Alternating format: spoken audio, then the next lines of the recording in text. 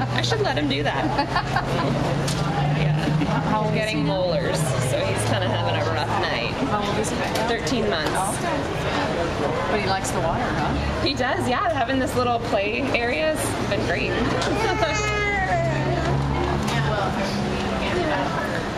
So take us through your race tonight. Yeah, I mean, I'm really happy with that.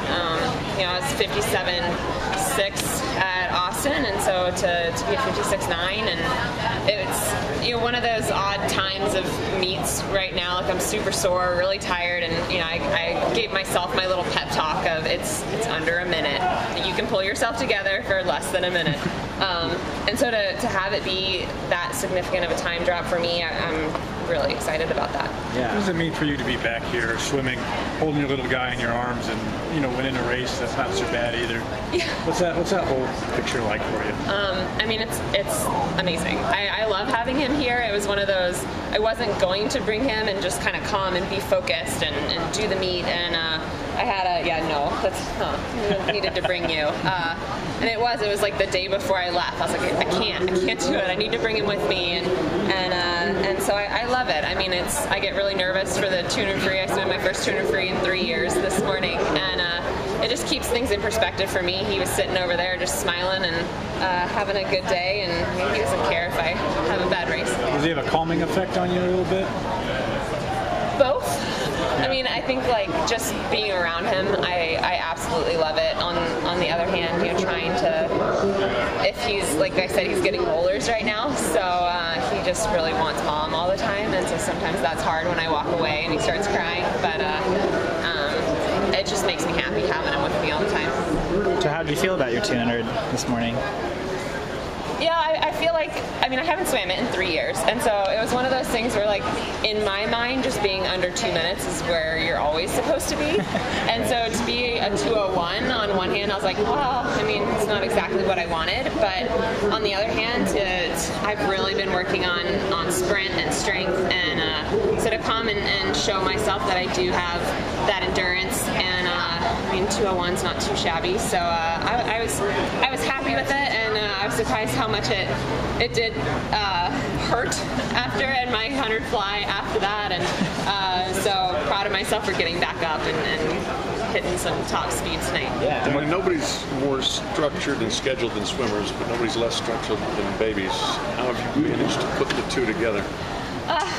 You know, it's one of those things that I think is good for me. Like, you know, my mornings are still structured, getting up for swim practice and stuff, but, you know, you just gotta go with the flow, and, you know, we never know if we're gonna get a great night's sleep or not, and I feel like it's been a big positive, and you never know going into a meet, things happen, and you know, you might not sleep well, you might get sick, you might, you know, who knows, and to be able to get up and still perform and still race, like, he's just throwing in some more variables for me to learn how to deal with. Yeah.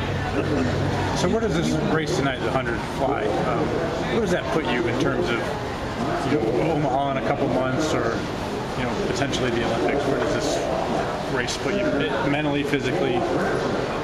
Mentally, I'm really excited to already be a 56.9.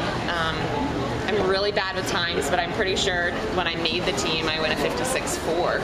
And so to already be just within 5/10 of that, and you know, I feel like my fly in a lot of ways is better than it was then, and I've been working on a lot of different areas in strength, a lot of different areas in my feel for the stroke and my rhythm, and my start is better, and so it's just, you know, every week counts for me right now and coming back, and so to already be at the 56.9, I feel like good things for later in the year. Does being able to deal with all the baby variables too give you a good mentality just going into trials, being able to kind of handle everything there? Yeah, I mean, I feel like there's not much that you can throw at me now that I won't be able to handle, and you know, whether it's, you know, just saying that my race is only a minute long, you know, there's nothing I couldn't handle for a minute. Yeah.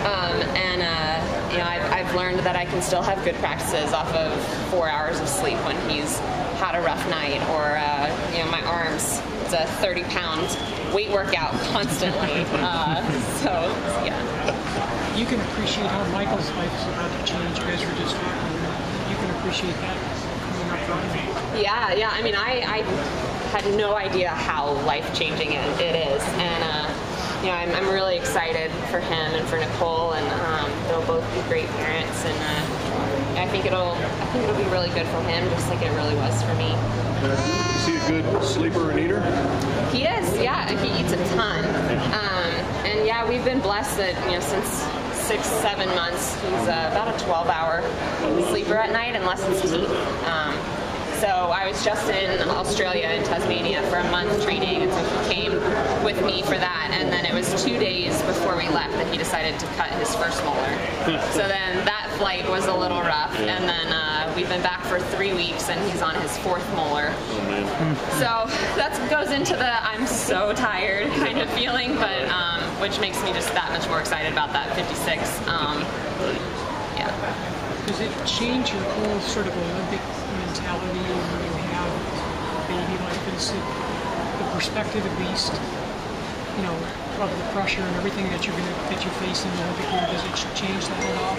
I think it does, and I think in a really positive way for me. I mean, my whole world revolved around swimming and making the Olympic team and doing a great performance, and now my whole world kind of revolves around him, and swimming is kind of my outlet. It's my happy place. It's my me time that I get to go and train, and then then it's kind of back to real life. And I think for my own career, it's put swimming in such a happy, joyful place in my life. And it's not that I have to make the Olympic team to prove anything. It's that I so want to be there, and I love walking out for finals and looking at the pool. And it was one of those moments even before this race. Like, it's just so pretty staring at that still water and knowing that you get to dive in and race as hard as you can. And it's just, I think, in my career, I think I've struggled with pressure and expectations, and to be able to come full circle and just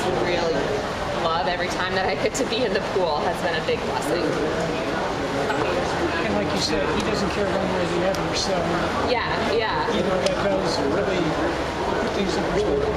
Yeah, and I mean, it's one of those things where, he might not even remember me as a swimmer at all. And so it helps me with my own sense of self and what I want to do the rest of my life. And so, it has just made it a very happy outlet for me. And it's like I get to have fun doing my hobby on the side of being a mom.